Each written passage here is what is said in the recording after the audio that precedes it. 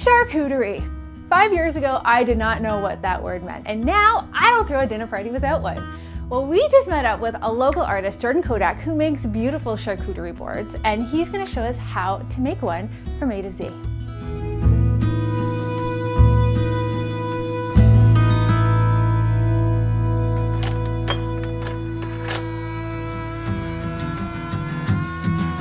Hey, I'm Jordan Kodak, and this is a how-to video of how to make a charcuterie board, or at least how I like to make charcuterie boards.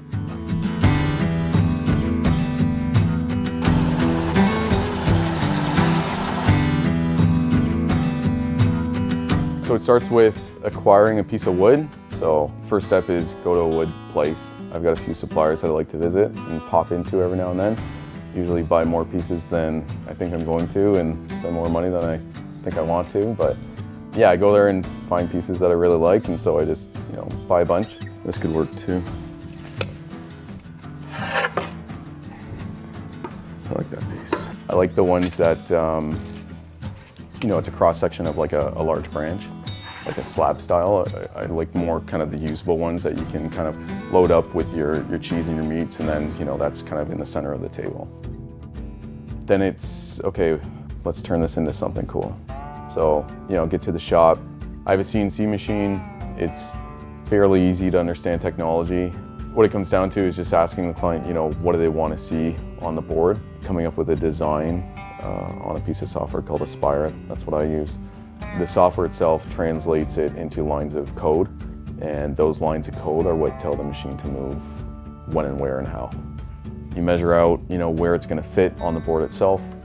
Essentially find the center point and then secure the board to the machine and then tell the software to run. That usually takes anywhere from 5 to 45 minutes to carve, depending on how elaborate it is. I usually will practice on a test piece first just to make sure the board that I want to finish, that I want to give to a client, I've got everything drilled down. I know exactly what's going to happen with it, and then away you go, you carve. So everything's ready to go. All I have to do is hit start, press play. Before I do that, I just flick a switch here. It'll power up the router and the shop vac so they run together. But I do that first and then hit start, so it's gonna get loud.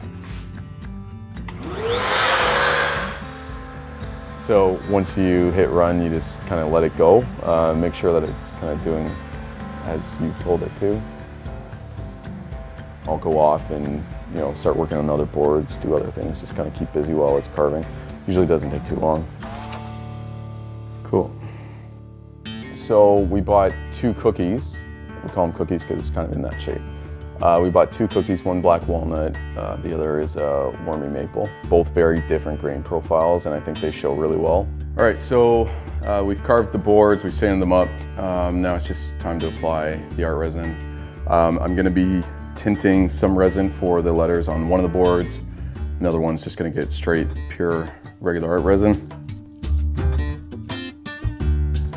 So for the wormy maple, that one we carved up. It's a little more simple of a process in that you're doing less, but it takes more time to finish because you have to wait for the resin to cure. So we carved it up, actually put a handle on that one. It'd be cool if this was something you could hold and carry. So I'm actually gonna put a little handle on this one.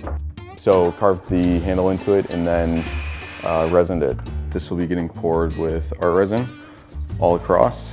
So we'll mix it up. It's really easy. It's equal parts hardener and resin. Stir it for 3 minutes and you're good after that. So I'm just making sure it's level. It's level now, it's good, it's ready to go. We've got a box made so we can cover it up. So we're good. It's ready to go. You pour it in there. It can be a little messy, so prep your area. Protect the area with a shower curtain or some sort of plastic. Just think ahead, have something ready to cover it with, all that good stuff. So yeah, I just like a nice kind of thick coating, let it drip on the edge. It levels as it goes, so I'm really just focusing on getting a good coat on the edge. And then you just have to hit it with a torch so you get rid of all the bubbles. So we just covered it.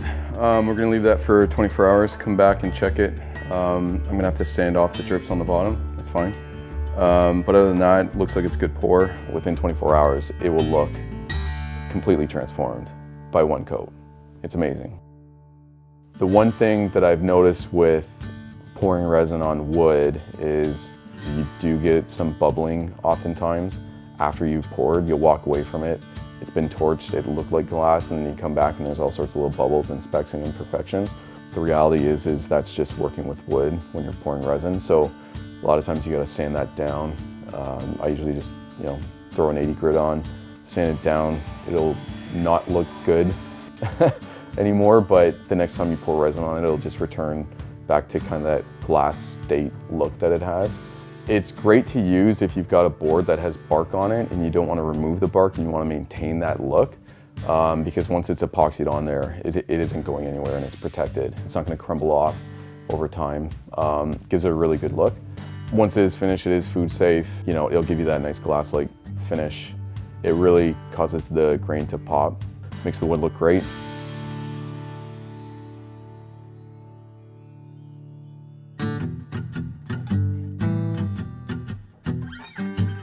So we bought one black walnut that we carved up. Once it's carved, I backfill the carve with ArtResin.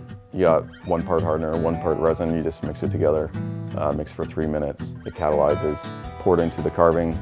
That way no food or gunk is gonna get in there. So a lot of times I get customers that want not a clear resin in the carve, they want a color. When you're resining with tints, you mix up enough for the carve itself. As you're mixing it, I'll add some tint to it until you're comfortable with the color, the consistency of it, how dark you want it to be, that sort of thing. And that's just a matter of carefully pouring it into the carve itself. We're gonna pour into the letters here. We're using multiple colors. We're gonna over pour just to make sure that we get the right amount of coverage in each letter. If we get a little bit of over pour and bleeding into the material, then that's okay.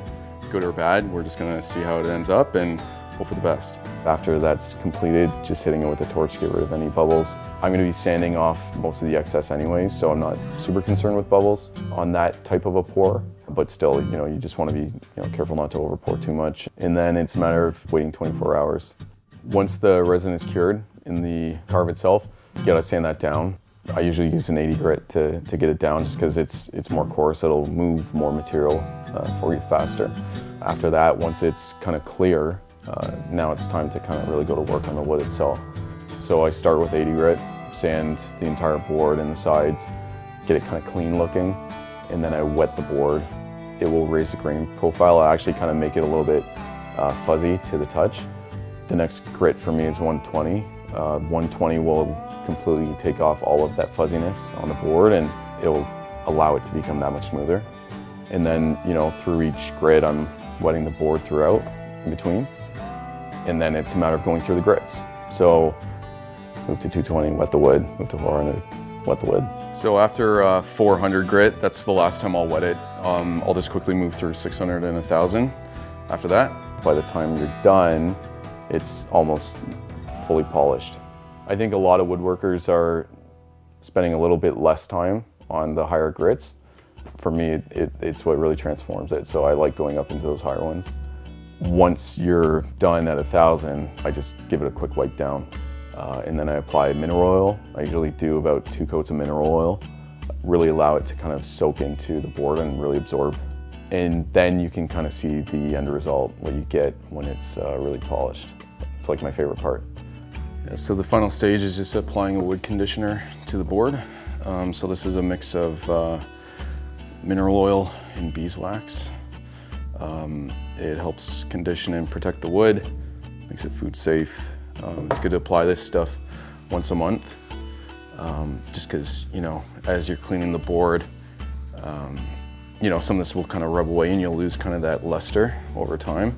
So when you've sanded a board up and you finish it with the board butter, you kind of get more of a matte finish look, whereas with the ArtResin, it's a little more shiny, obviously. This requires more maintenance, whereas with the ArtResin, it's protected, it's good to go. Really happy with how both turned out. I think you kind of get a feel for the different uses and applications of the product, and you gotta get a feel for the different varieties of wood. But at the end of the day, I'm really happy with how both turned out, and I think they look great. So that's it. I hope you learned something. I hope you try it out for yourself. I love working with wood. For me, it's an outlet and it's a lot of fun. And I think everyone should have that thing that they do outside of work and outside of, you know, being a dad, being at home. We all need some creative outlet, and this is mine, and I hope you find yours. Rebecca from ArtResin here. While we're on the topic of charcuterie boards, I thought why not take a minute and talk about food safety certification. We've said it before, ArtResin is food safe, and look, I have something to show you. This is a certificate with a big old pass sign right there. This is a test that we submitted to a third-party lab. The test is called the FDA Food Simulating Solvent Extractives for Resinous and Polymeric Coatings. And basically what that means is the test involved getting a bowl coated in ArtResin, and they do whatever it is that they do to ensure that nothing leaches out and that the product's completely inert and completely safe if you were to put food in it and serve it to your loved ones. So there you have it. Now you can go coat your charcuterie boards with confidence.